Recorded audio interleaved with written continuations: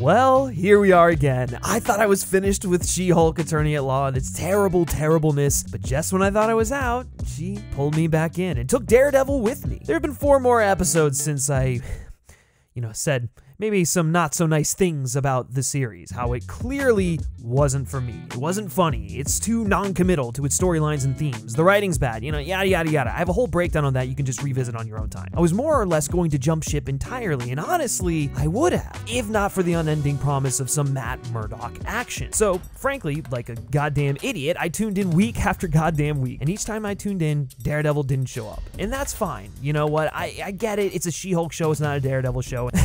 Joke's on me, right? No, seriously, it really is. It was my fault. I'm the idiot. And anyone complaining about Daredevil not being in the show, you're watching a She-Hulk show. Come on. Well, this week, we finally got the episode. After being baited for weeks, mocked by the series for tuning in to watch something they promised to us, something that was used as a hook in their marketing, something they kept promising. Jesus, like going to a strip club and having the stripper make fun of you for being there, and it's like, look, we both know why we're here. I hated that. Just don't put Daredevil in the marketing and we wouldn't have this problem. But finally, Daredevil and She-Hulk crossed paths, and it was fine. Look, I'm not gonna sit here and say it was the greatest thing I've ever seen in the MCU, or that it was complete dog shit, because truthfully, neither of those are really true. It has some pretty good stuff in it, arguably the strongest couple of scenes in the entire series so far. This is honestly probably the best episode in the entire series so far. But it also features Daredevil's MCU-ification to an extent, where they place him into some of this cringe comedy, and they're a little bit too wink-wink at the camera with everything that kind of involves this guy. And they're winking at the camera perhaps a bit too much. So overall, there was promise here. Some of it worked, some of it maybe could have been a bit better, but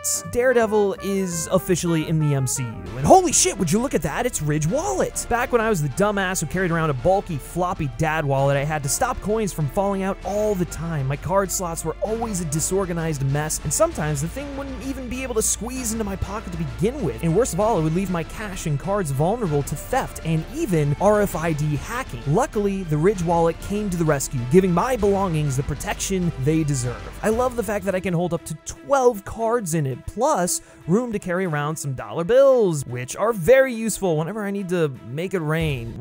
Who am I kidding? I'm not doing that. I don't have endless flows of cash. Who wrote this? Jeez. The wide range of over 30 designs means that I can make my wallet speak to my personality, and its RFID blocking security features make it as strong as a Hulk. Seriously, guys, Ridge is one of the best wallet companies out there. I've been using them for a while, even before they've sponsored on the channel. And if nothing else, it's just kind of a cool party trick to pull out this sleek-looking wallet. Like, look at this. Oh gosh, it just looks so good. You pull it out, you pay for your drinks at the bar, and you go on your merry way while everyone's looking at you like, damn, look at that slick piece of metal. So what are you waiting for? Go at supersonic speed to Ridge's site using my link, ridge.com/filmspeak, or the code FilmSpeak for 10% off your purchase. That's ridge.com/filmspeak, or the code FilmSpeak for 10% off your purchase. And thank you so much to Ridge for sponsoring this video. This episode starts off with a bang, or a ribbit, I might add, with She-Hulk representing everyone's favorite MCU hero, Leapfrog. Complete with this catchphrase, "Time to ribbit and rip it!" She's representing Leapfrog against Luke Jacobson, who we were introduced to a couple of episodes back, a manufacturer of superhero suits, including Jen's. And, we also saw that Daredevil helmet that cameoed a few weeks back too. But this is all happening because Leapfrog's suit malfunctioned. And who's representing Jacobson other than, hold for applause, Matt Murdock himself. Yeah, that was essentially what it was like when he entered the courtroom. Everyone's waiting for Matt. He's gonna take the spotlight and run with it. At least it was nice of the show to not bury the lead after 3 straight weeks of empty promises. Anyway, though, Jen is demanding that Jacobson make his client list public so she can see if other clients have had faulty suits. Matt motions to reject that because it's not relevant to the litigation, and oh my god, is this legal comedy actually turning into an actual lawyer show for once? This is a miracle. And to be fair, because like a properly just legal system, if FilmSpeak is one thing, we're fair, some of the implications this case makes about superheroes, about the you in the MCU, are interesting ideas, and the way Jen and Matt interact is actually pretty great. Jen believes there could be other incidents of clients sustaining injuries due to faulty merchandise, and thus, the info is relevant. Matt retorts that Jacobson's record when it comes to customer satisfaction is spotless, and Jen comes back with, well, if they have nothing to hide, then why not make it available? Matt says it's a gross invasion of people's privacy based on a very shaky what if, and you start to get the sense that Matt is representing Jacobson to protect his anonymity and subsequently the well-being of those he loves and others like him. The people close to them didn't ask to be part of this life. It's honestly a pretty great dissection of how both Matt and Jen view being a superhero and how they view superhero rights prior to any further interactions between the two. After all, as Matt says, they're not just talking about any product. Jacobson makes suits exclusively for superheroes, and the very nature of his work necessitates anonymity. This interaction helps deepen the world Daredevil and She-Hulk and all the rest of these characters live in, and for my money, I'd actually argue this is a better version of what they wanted from Civil War because you actually have an anonymous hero and a public figure. Their worldviews line up with who they are and how they carry themselves as a hero and lawyer and are beautifully articulated. That's interesting, and it's by far the best scene in the entire episode. Jen, however, seems to shrug off the need for anonymity. Superheroes operate in the public eye, she says. As superheroes, it is assumed that there will be some loss of privacy. She's making it personal because of how sensationalized her case is. If she can't have anonymity, then why should other supers? This is the way that it is, right? It's part of the gig, whether they like it or not. Her dealing with celebrity, with being a public superhero lawyer, basically comes to a head here. Her experience is all she really knows, and it's not been a great one so far. And she's a bit naive as to how the larger game works. Jen chose to make her identity public, but it isn't up to her to choose for everyone else. And I just love this exchange. I love that Matt is the one to inform us of the state of the Sokovia Accords, harkening back to his role in the Civil War comic. Similar to Cap, he's always been a guy who's been willing to put ethics, morals, helping the every person, the little guy, what's right, ahead of all else. But I have to admit, hearing that the Sokovia Accords were dissolved as a matter-of-fact kind of line is a bit cheap.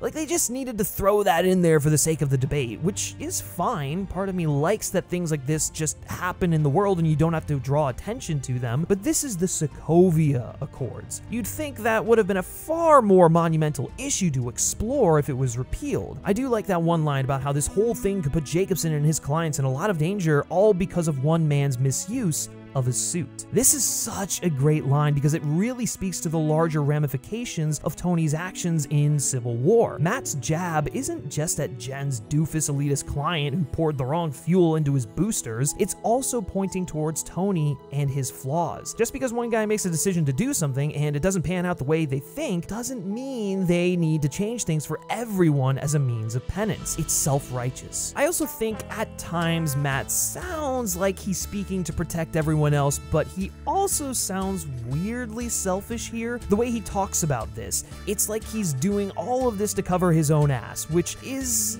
not necessarily the most Daredevil things. Like, Daredevil is a very selfless, caring guy. I mean, yeah, he's got his own set of issues, but I don't know. It's a dialogue exchange that probably should have been picked apart a bit more before it was put on screen, but it's not an unwelcome scene overall, and it's honestly the best and my favorite scene of the entire show so far. I realize that's a very low bar given the competition, but come on, I'm trying to be fair here, remember? Also, while I thankfully feel Cox's Daredevil is mostly consistent with who he was in the Netflix series, the quality of Cox almost highlights how painfully mediocre the rest of She-Hulk sans Maslany really is. He clearly suffers a bit due to the show's pedestrian writing and directing. For every line that he delivers with his usual conviction, the little hold for applause, hold for laughs asides with a smirk are just a bit off. They're trying to draw too much attention to themselves. Like, the whole "don't ask me how I know, I just know" line when he points out the prosecution is lying is a bit cheap. And it's especially cheap when Cox is clearly smirking and winking at the audience. It's not cute, it's not funny, it's just a bit eye-rolling, and it's made worse by the fact that the show is trying to tell me it's funny. Comedies that directly tell you what to laugh at are just not my thing. They're kind of the lowest common denominator, and this thing is a laugh track away from being insufferable in that regard. I almost wish there was a laugh track, because then at least we'd know that we're watching a proper sitcom. And that whole courtroom scene in totality plays like Jen trying to win in order to force Jacobson back to her, trying to get one over on him instead of doing the right thing. She's definitely selfishly motivated here, and it shows in contrast to Matt's unwavering hand. Yeah, Matt comes off a bit selfish too, too, but I don't think that's intentional. I think it's just rocky writing, and using Sokovia as the battleground for his argument just feels messy because of all the baggage attached to that event. But Matt and Jen sharing a drink after the case is really nice, and feels more like real people who have disagreements letting their guard down after the arguing is done. It's great that Matt brings up how he exclusively runs his practice in Hell's Kitchen doing pro bono work just because it's the right thing to do. It helps people. It's for us. And when the bills start piling up, he can take a trip to LA and work on something like the dumbass leapfrog case. He's perfected the duality of his life, which makes him a great pseudo mentor to help Jen with her struggle. Jen is constantly working for the suits, the white collars, the elite full time, and doesn't have any gas in the tank for anyone else. That's pretty interesting because at the beginning of the show, Jen was really hell-bent on trying to do the right thing, on trying to help people as a lawyer, not as a superhero, and we all see how that kind of went by the wayside when she joined the Superhuman Law Division. She kind of lost her way a bit, and this idea is really interesting to chew on because it speaks to those stuck in the ethical dilemma of corporate America. They want to climb the ladder, make money, be successful, but it comes at the cost of who they are, their morals, and their ethics. Jen didn't even want to take the stupid frog case, but had to because of the rich kid with rich parents paying the firm's bills. As a superhero and a lawyer, she's in a unique position to do good. As Matt says, Jen Walters can use the law to help people when society fails them. And She-Hulk can help people when the law fails them. that's the balancing act Jen must perfect. The same act that Matt has managed to. Jen can, if she chooses to, be the best of both worlds. This whole exchange feels like it's the first time since Bruce in episode 1 where someone is talking to Jen like a person. That's because, truthfully, it is the first time since then. Instead of some beefcake lusting over She-Hulk and then ditching Jen in her human form, or a so-called nice guy who claims to like Jen for who she is only to blackmail her for the incel Hulk King, Matt is the first person to see Jen as she truly is, to accept the super and the alter ego, to see the beauty and value each half of Jen's whole has to offer. Following a string of bad dates, tools, incels, douchebags, it's nice to see Jen feel good about herself, to see someone appreciate her for who she is. I love that this connection doesn't come through an app or a bitchy friend's wedding. It's spontaneous. It comes to her when she least expected it, and of all places, in a place of law and order, the domain and ethics she holds near and dear to her heart. Matt reminds her of why she became a lawyer in the first place and the incredible opportunity she has to enact real justice. That's why Jen falls head over heels for Matt. Not because he's hot, he is, by the way, or shows her attention or whatever, but because he sees deeply into her soul, admiring the very person she is. This creates such a genuine connection. Her and Matt feel like two people discovering a spark, and you can see it all on screen. You feel it because Cox and Maslany are fucking incredible actors, and the show is actually letting them act. And apropos to their chemistry and the clear respect Matt is showing her, Jen really wanted to stay with him before he had to leave. You could sense the yearning. Even Matt didn't really know what to say for one of the first times I think we've ever seen on screen. Which brings us to the final stretch of the episode where we get the Gold Devil. Daredevil has to intervene when Leapfrog kidnaps Jacobson and holds him hostage. It really felt like we were done with that storyline, but you know, the show can't help itself, and we obviously need to see Matt and Jen get into their superhero form and team up. As such, we get to experience such incredible lines like, "My ass remains unwhooped," which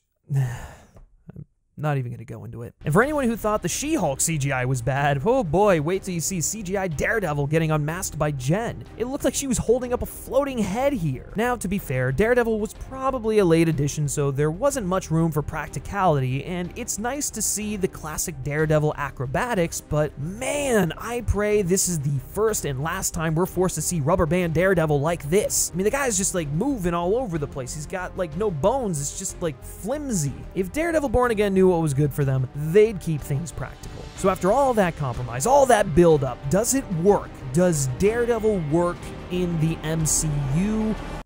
Yeah, mostly. I wasn't too thrilled when I first watched the episode, but upon rewatch, I've warmed up to it a bit, and it's kind of undeniable. It definitely feels like MCU-ified Daredevil, which is both exactly what I expected and thankfully not as terrible as I feared. But they're also channeling a lighter version of the character reminiscent of the 60s comics in a sexy, almost Batman Returns-esque superhero team-up. The tit-for-tat jabs on the job, Jen lusting over Matt hearing her heartbeat, a little vibrantly blue tip of the hat to the Man Without Fear's iconic Netflix hallway scenes, albeit with a significant dip in quality, but we'll just take what we can get here, I guess. I gotta say, it all put a smile on my face. A soft smile, but a smile nonetheless. In a meta sense, Daredevil pushing to go it alone, to fight the goons all stealthily and thwart the baddie his way, only for She-Hulk to She-Hulk smash her way into the building, disrupting his plan, is a nice reminder to the audience that, yes, while it's great to see Matt back and have him kick ass for a brief moment, this is ultimately still a She-Hulk show, and Jen's the one who gets the final word on how they complete the mission. I'm just as surprised as you to be saying this, but it's honestly a really fun tug and pull we've seen before in other sitcoms, where a beloved guest star would show up and try to steal the show from the lead only to be put in their place. Now,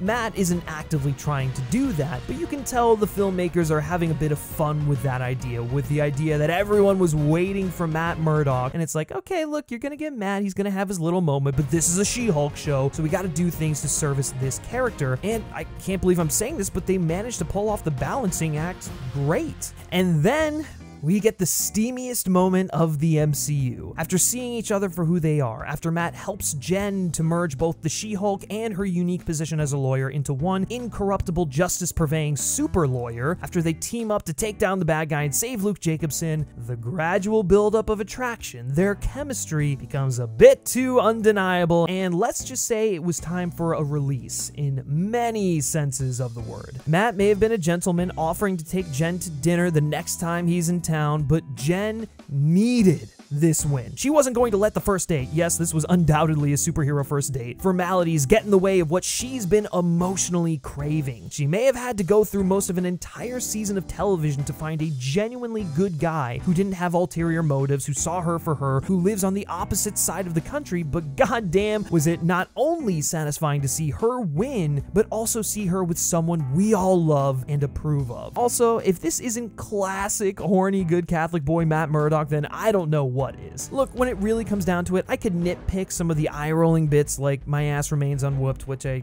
still fucking hate, and the Daredevil theme playing over him going, "I'm Daredevil, duh," in a wink-wink at the audience way. It just feels like an SNL skit, and then in the most insincere way, the writing makes a joke about his name and the yellow and red attire they put him in because, haha, oh my god, the original comic costume, oh my god, it's so cringe, it's so stupid, you look like ketchup and mustard. I mean, none of this is really new. The MCU has been mocking sincerity for years, and this is probably, actually not even probably, this is definitely one of the least egregious versions of it. And yeah, I get it, it's happening within the confines of a sitcom, but I'd be lying if I didn't groan just a bit. That being said, for the first time in this series, it actually felt like the showrunners managed to create a real situational comedy instead of bending the characters to fit the situations. They remained true to the characterization of Matt Murdock and finally used the backdrop of a courtroom procedural to place the characters in funny, awkward scenarios. Look, as far as MCU introductions or reintroductions go, Daredevil's proper intro into the MCU, yes, I know he has a cameo in No Way Home, but let's be real, it's